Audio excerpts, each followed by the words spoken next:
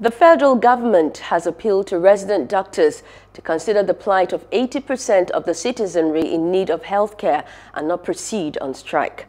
The government said the country was in a bad place health-wise because of the impact of COVID-19 pandemic on the medical sector.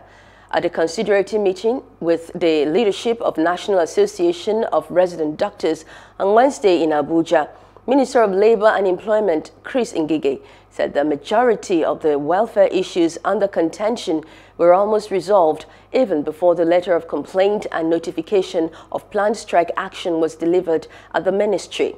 The meeting was still ongoing at the conference room of the minister as at the time of filing this report. Ngige, before the meeting, went into a closed session, said the government had started discussions on hazard health allowance for health workers in the country.